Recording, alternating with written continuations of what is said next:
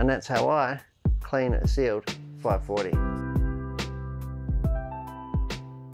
Hi guys, Brett here from Hearns Hobbies, and today I'd like to talk to you about cleaning, a method of cleaning your sealed 540. And that can be from your Tamiya car and anything brushless ready to run. Brushed ready to run. So what we have a sealed 540 configured style can, and it's pretty simple and relatively quick to do. So I thought I'd take you through a few steps on how I do it. So the first thing we want to do is actually get the motor out of the car. Got my handy little essential 9 steps kit here. Got everything I need. This is on the VRX Bullet.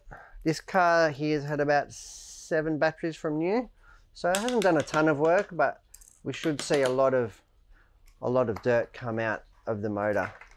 And like I said, this is just one way of doing it, one technique, commonly referred to as dipping or water dipping your motor. It's relatively safe to do, can be a bit messy, I suppose, and yeah, definitely only just do it with plain water. I've heard all sorts of horror stories about people using flammables and that sort of thing, and it hasn't really worked out for them. So a bit of a disclaimer there, only use water for this. Okay, so I've got the motor cover off. I'm going to unplug the motor.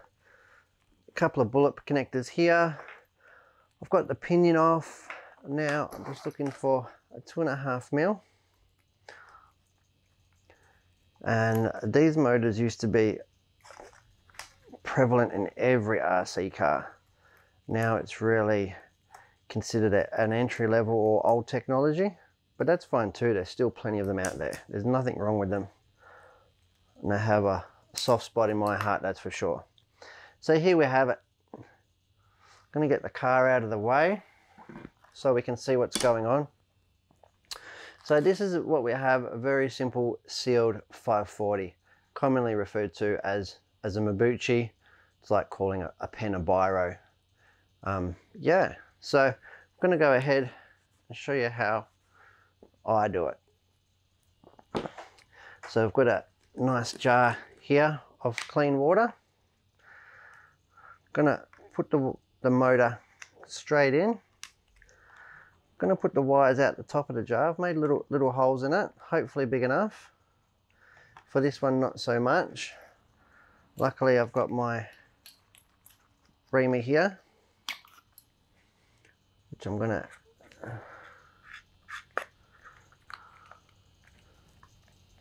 get through this hole.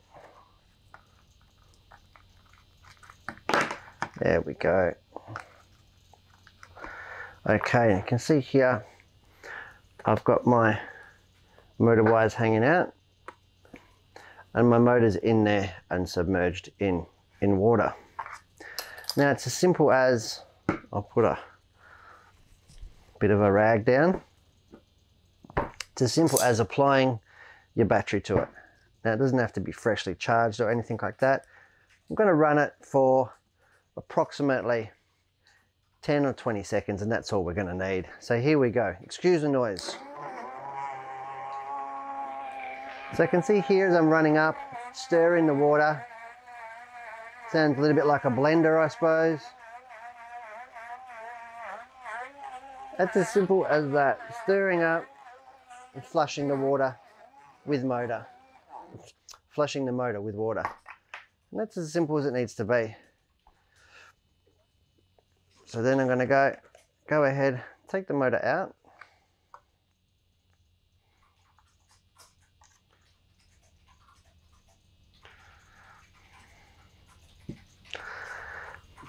And you can see, I'll hold it up to the camera, how much rubbish and dirt has actually come out of it.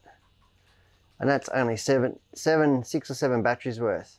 It's got a big black ring of carbon and dirt and stuff that's come out of there. So I'm going to go ahead, give it a bit of a wipe over. I've got my 9 steps cleaning putty here. Now it's important after this, obviously, to make sure that we oil it, because all of the oil and everything would have been washed out of the bushes. These motors don't have bearings, but bronze-like bushes. That's what makes them so affordable and reliable somewhat. So I've got my motor oil here. Don't need to flood it. I'm going to put a few drops on it. Work that into the bush.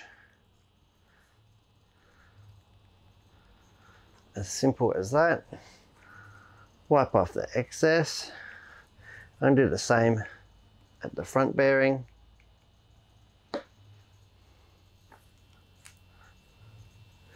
Going to work that oil in. Like so. Wipe off the excess. Then I'm going to go ahead. Going to hold it into a rag. I'm going to give it a quick spin to ensure that all the water is out. Can you hear how nice and smooth that sounds?